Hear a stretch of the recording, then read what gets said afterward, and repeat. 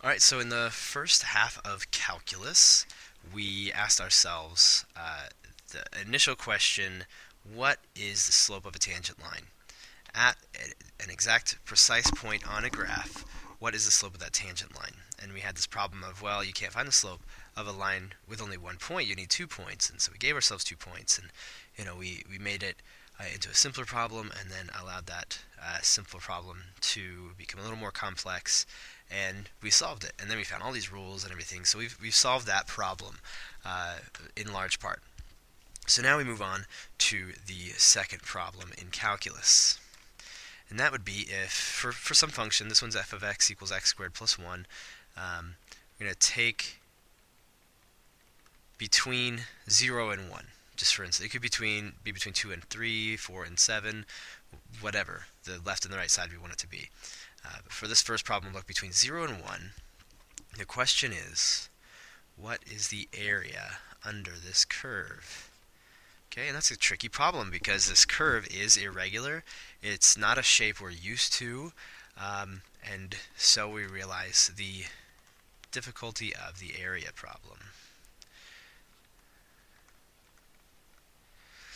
How do we solve a problem like that?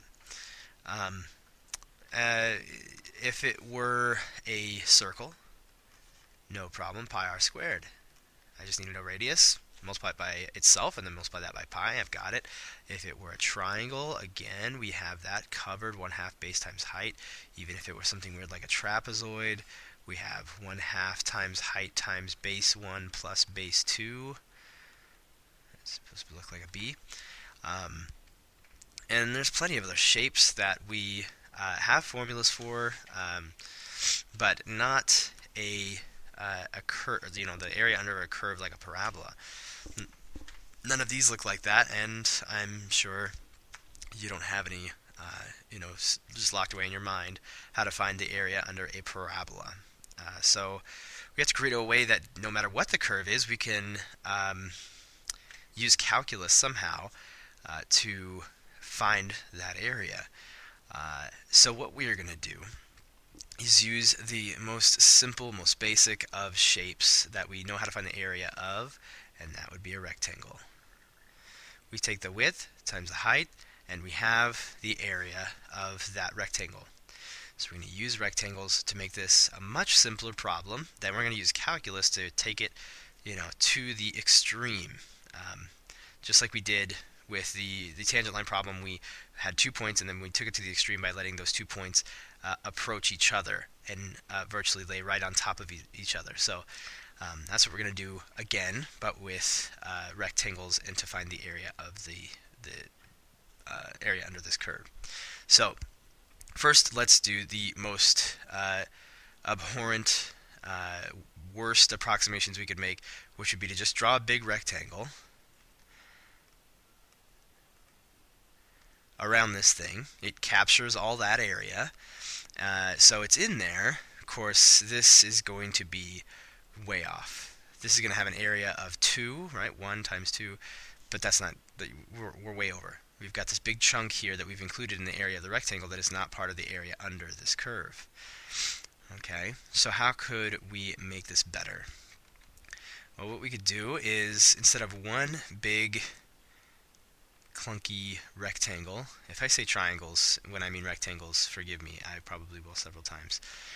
But here we'll use 2 rectangles instead of just one, and that's an even better approximation of the area.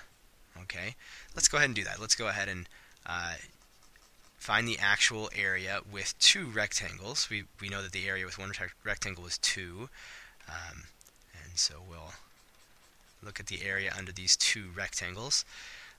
So first we need the width and the height.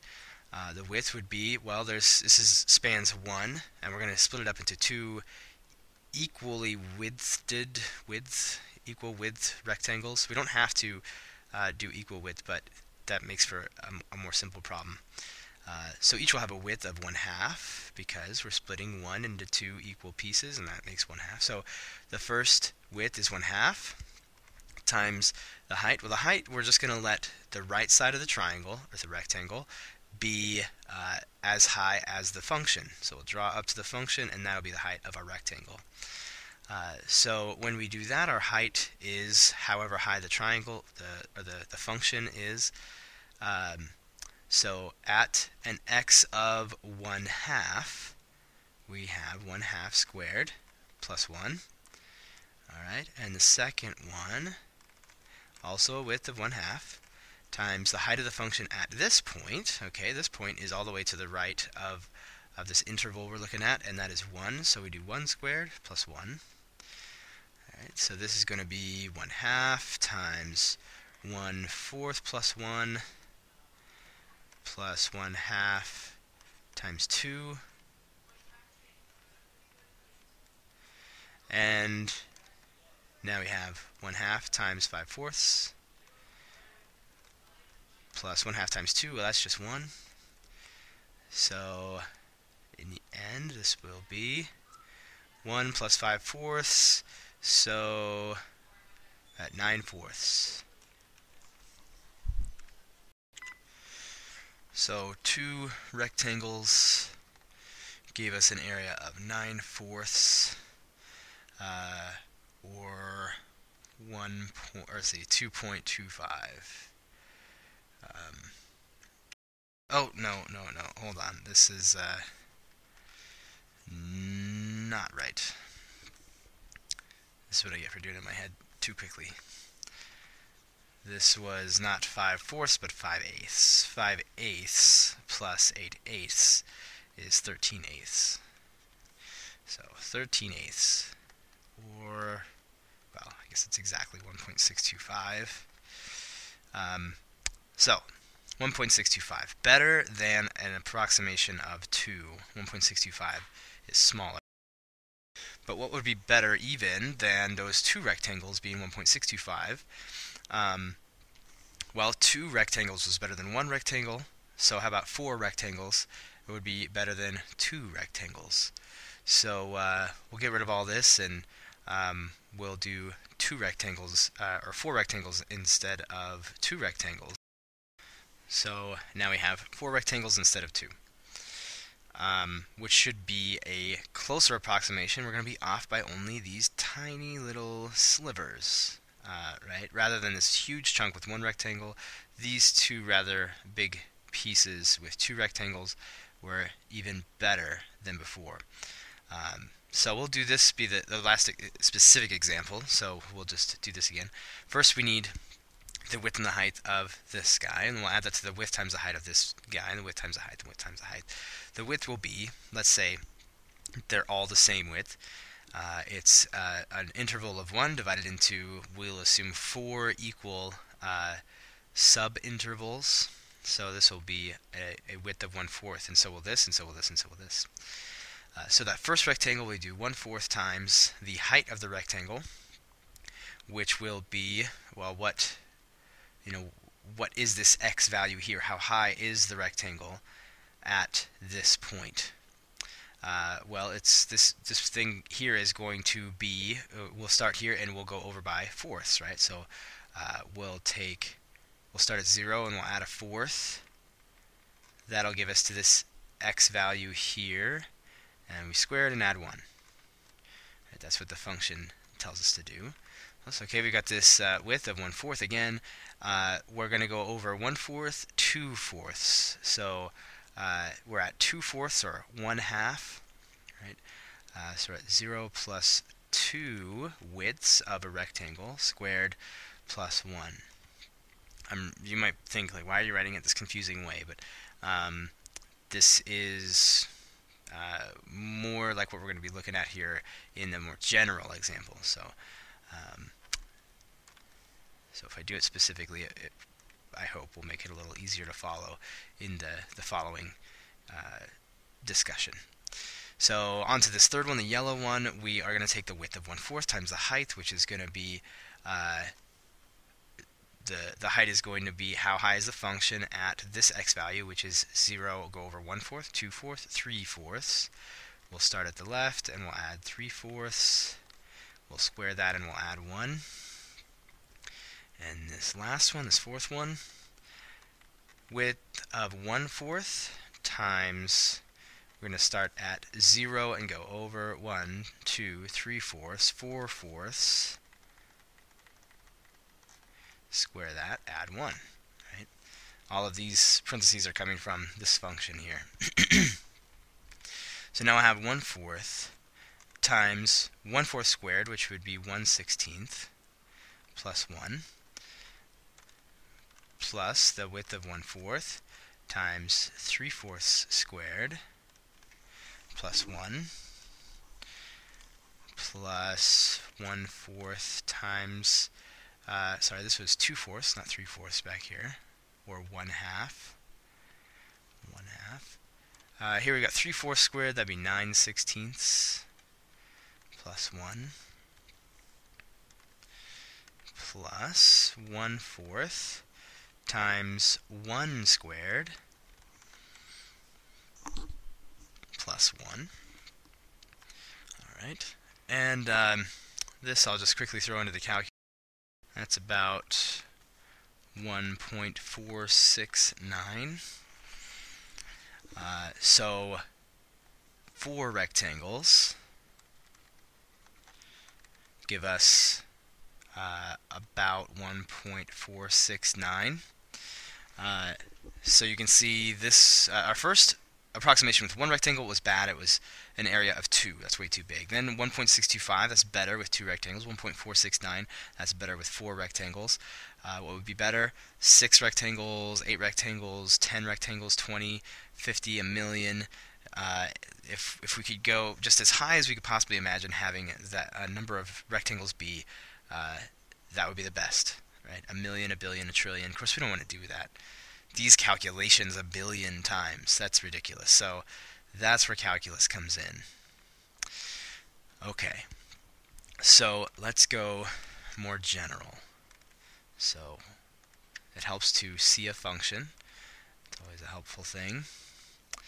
And we'll start at A, right? Between A and B, we want to know the area under this curve. Alright, and we know from the previous discussion that we're going to do that by dividing this into a number of rectangles. An infinite number of rectangles would be best. Let me draw an example. I guess a reference rectangle.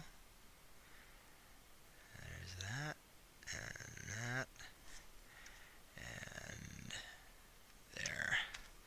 Okay.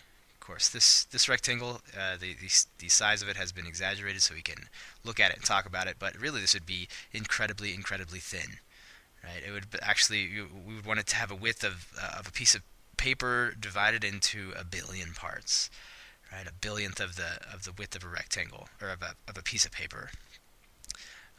So yeah, very, very thin rectangles. But here we can point at it and talk about it.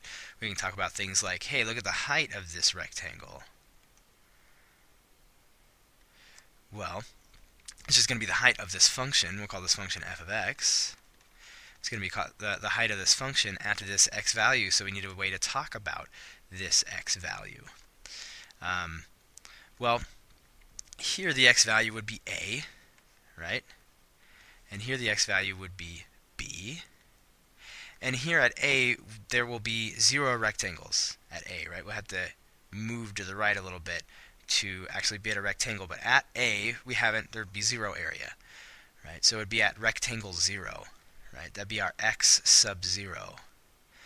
And then when we split this up into all these infinitely, incredibly, unbelievably thin rectangles, of which that big one is an exaggeration, then we come all the way over here to b, and that would be at x sub n for the nth rectangle.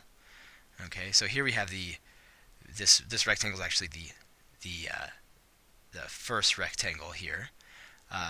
X sub 0 would be right at a. X sub 1 would be the right side of the first rectangle. X sub n, whatever that turns out to be, that would be the x value at the right side of the nth rectangle. And here on the right side of this arbitrary rectangle, could have been here, could have been over there, wherever it is, we'll call it x sub I. and this would be the ith rectangle. Okay, this would be the first, second, third, fourth, fifth, sixth, seventh, ith rectangle, and the nth rectangle. And that's just how that works. That's how we talk about it. That's how we reference them. Again, to talk about it, to hopefully beat a dead horse, I guess, how many rectangles we're going to squeeze in here. Let's draw as close as we can, like right down there. Okay, I'm going to point right there, and right there at that point, let's say that is our what do we have? Maybe a trillionth. Okay, that would right there is our trillionth rectangle. And so this would put us at 2 trillion rectangles. You see, what I'm doing is just like really exaggerating how thin these rectangles are. How many of these rectangles there are going to be? There are going to be an infinite number of rectangles. Okay. So to find the area of each rectangle and then add them together would look something like this.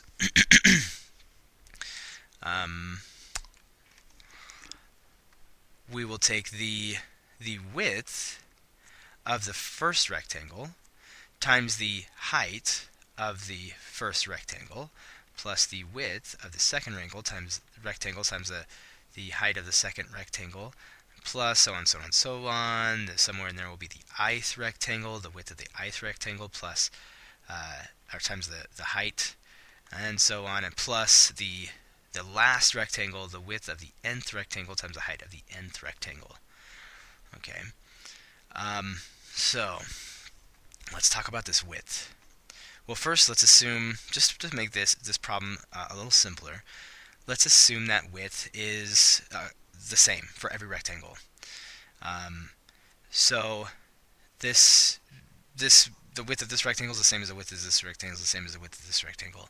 That makes finding the width of a particular rectangle very simple, right? Because we have n rectangles, split it up into n pieces, whether n be 90 trillion or whatever. We would take this distance here and divide it into n pieces. Right? The width of this rectangle, we would just say take a b minus a, that gives us this. If this is 5 and this is 3, then from here to there is 2, right? 5 minus 3 is 2, and whatever the example is. We'll divide that into n pieces, right? N little subintervals, and that would be the width of any rectangle. The first, the second, the third, the nth, all of the rectangles will have a width of b minus a over n. So that's the width of any rectangle.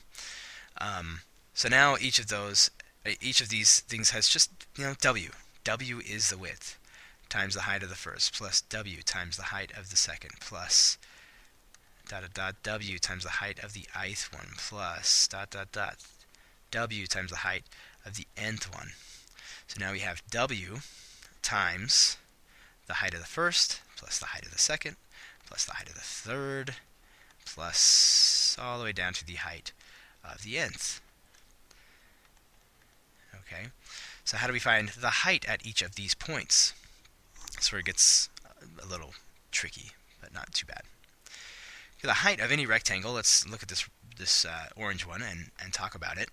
The height, we're going to let the right side of the rectangle be the side that goes up and touches the function. Okay, so right here, the rectangle is the height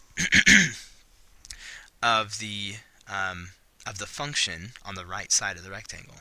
That makes it kind of easy because here, this is x sub 0. X sub 1, the x value that we would use for the first rectangle is going to be on the right side of the rectangle. That allows x sub 1 to be for rectangle 1 and x sub 2 to be for rectangle 2 and so on. So it's better than using the left side. Makes it a lot simpler. So it's f of this x sub I, right? This is, earlier I wrote y here. This is x sub I, excuse me. So this is the ith x, so the height of the function at x sub I is how high this rectangle is. But still, x sub I is just too arbitrary. How do we find the value of x sub I?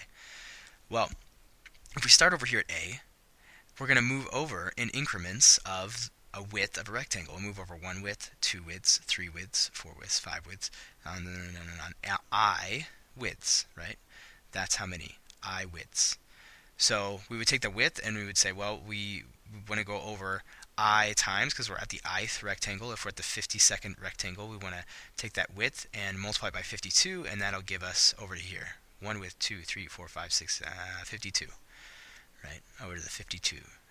So how do we do that? Well, like we said, we'll just start with A. And so this is the height at any arbitrary x. Or, no, this is the arbitrary x itself.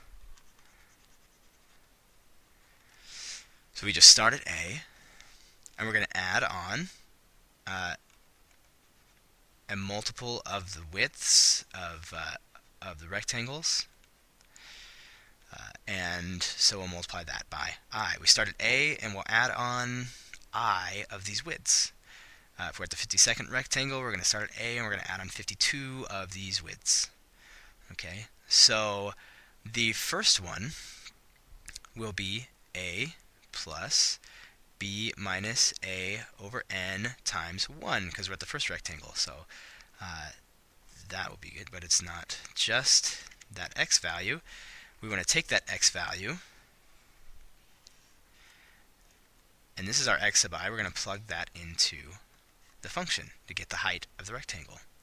So the height of a rectangle is going to be f of a plus b minus a over n times I. Okay, so this first height is going to be f of a plus b minus a over n times 1, because we're on the first rectangle. Okay, that was easy.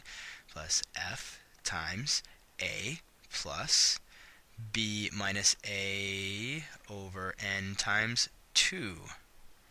Now let's put times 2 on the right side there. So on this second rectangle, and we keep doing this all the way until the very end, at the nth height that we want to find, f of a plus b minus a over n plus, or not plus, times n, because we're at the nth rectangle. Look what would happen there. N would cancel out with n, and we would just get b minus a. Okay, so we'd get a plus b minus a, and so we would just get b. We'd get f of b. So yes, it's all working out. It's all making sense.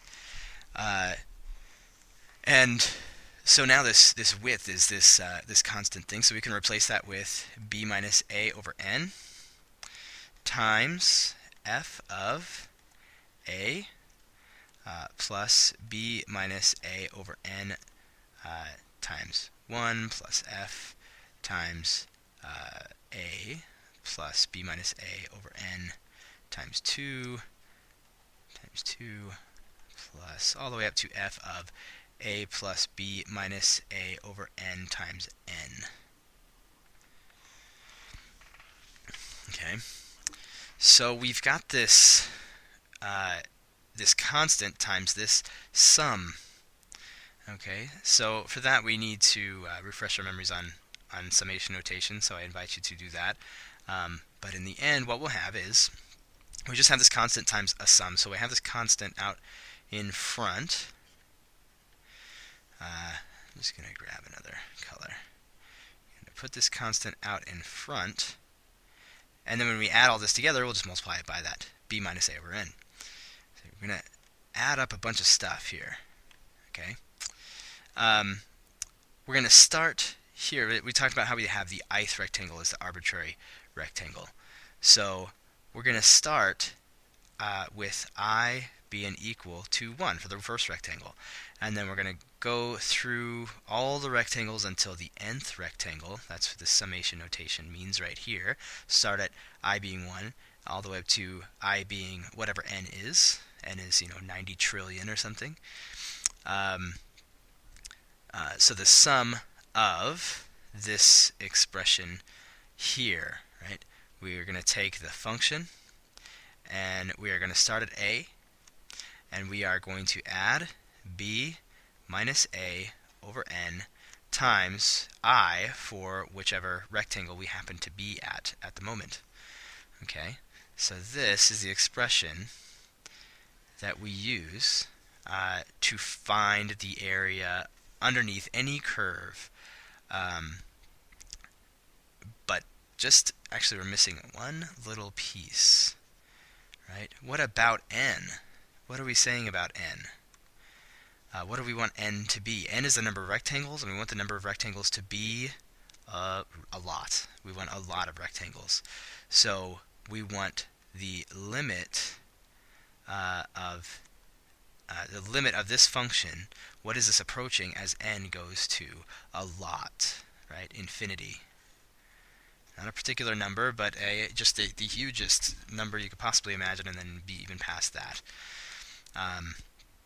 So we'll use this expression. This is just this whole video is just to introduce this expression here, this limit. We have the limit as n, the number of rectangles, goes to a lot of the width of a rectangle, right? The width is a constant for us at least, times the sum of all of these heights, right? We'll add up all these heights, and every one of them gets multiplied by a width, the same width, and that will give us the area of all of those rectangles added together. And since there's so many rectangles, an infinite number of rectangles, that area will be the same as the area under this curve. Okay, so we'll put this to work in the next video. I hope that was helpful. Let me know if you have any questions.